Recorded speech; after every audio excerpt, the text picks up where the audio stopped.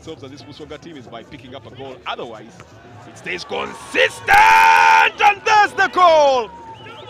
You called for it. He answers the call. The taxman, Mr. Marksman, Stephen Desi Mukwala. Shaky, wobbly dances out in the stands. It was a good cross that came in. Momentary lapse in concentration there, and somehow he rises higher than the defenders. You have to see the goalkeeper did not acquit himself well enough. You'll be beaten by your near post. At the moment, it seems to continue as once again Mukwala, another miscommunication, looped the ball and quite nearly would be a decent opportunity for them to break ranks again. Step over one, crossed in, goal number 2 on these students. This could spell relegation. They're already in the zone. This could be one of the nails that buries them. Well, that is really poor marking, because you can't understand why all the Busoga United players flooded one direction where Ibrahim Dada was coming from and nobody was on the lookout. That is poor defending. That is really Mickey Mouse defending. Otherwise, that was a good goal for this man who is in great form. Still with that opportunity, because that should have been the opportunity that gets his team back into this game. A bit of confusion here between Simon Tamale and Mukwala. And the goal counts. And the goal counts. The new year in style. Yeah, it's very important and require a lot of effort coming from them, and that's something that we've not seen them display in this game. Just a short while ago, that opportunity that they created, you could see it was just about players stepping up, players raising a bit of the tempo, and that's something that's been lacking in the Bright Stars game this afternoon. Setting the ball up onto the wing, was in possession, crossed in and up. Then definitely probably explains where the problem is for Bright Stars. And they give the ball away, and again Mukwala will once again simply walk the ball into the back of the net. Bright Stars, this is a night he will want to quickly forget. Ball was played back, clumsy touch there from Ngobi. Was it actually Alan Katwe to the goalkeeper? You'd be hard-pressed to explain that. Well, irrespective of what language you want to use, that cannot be explained.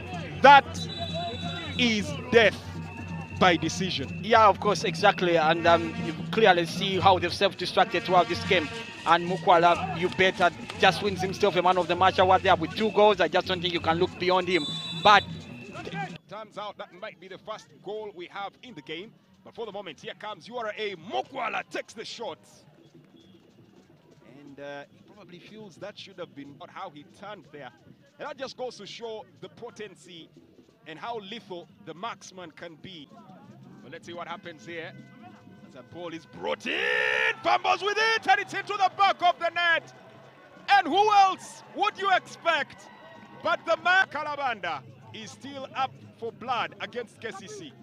Well, that was a good goal there. You can see the header, and of course the goalkeeper somehow mistimed it, and it hit his body and then ends up in the back of the net. Will KCC feel that again? Lightning has struck again, because they've already struggled against URA. And Mukwala goes straight for the goal, and the goalkeeper and assertively headed away by Toro. And the rebound ball coming in from Kachafik Kuchikajimu. And that goes into the back of the net. The appeals for the offside flag, but the flag stays down.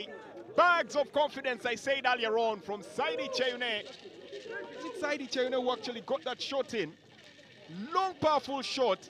Mukwala teasing the ball away, getting the benefit of the deflection. There you go, Saidi Cheyune it was. Took the shot. And what a deflection, and what a goal. if you see the kind of application of Serui there.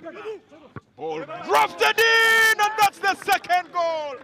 Stephen Desi Mukwala right back to the past, match day 1. And it looks like Desi Mukwala has a few more nightmares in store for them. Beautiful cross, laser guided, but nobody marking Mukwala as he rose highest, and a towering header into the back of the net with a magnificent celebration to boot. You are 8-2. Joaquin. Ball brought in. Derek Nahiro clips it back in, and a header!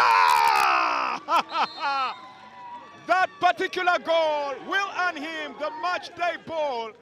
That particular goal, if Derek Nahiro flops it in, and you can clearly see acres on side, not even inches, but acres on side. The flag of confidence and really boy. Well, Mukwala! misses out. The hat-trick becomes the unicorn here. Interplay right at the edge of the box area, skipping away from a marker. That was beautiful interplay between him and Cromwell Rothomio, and nearly had it in. Run of scoring so many goals. Shafik Kajimu is always in the middle of things. Mukwala wants to get one in on the hat-trick. He just won't stop. He just can't stop. That goal takes him to the top of the goal scorer's log. Desi Mukwala. Just look at that persistence by Mukwala. Gets the ball from outside the area and he wants to go on that solo run. He goes alone and gives it that very, very good, brave act of striking at goal. And for me, I just think that he's been quite a light for this URS side this afternoon. This persistence, his belief, and the way he has totally blown out of the water. It's going to be very difficult for Villa. Well, here comes another chance for Desi Mukwala! He just won't stop scoring. His intent on annihilating them hits the bullseye every time. It's a brilliant take there. Just look at the kind of move that URA plotted there. Just look at the defending. They just couldn't get on the back of that ball and just landed beautifully into the path of Mukwala. No challenge, nobody charging out at him. Made it very easy for him. That defending there by Serugo Adrian was not good at all. And of course, Kaketo Shafik couldn't time his body, couldn't put his body in the right position and time the height of that ball, because it's all about that. You just need to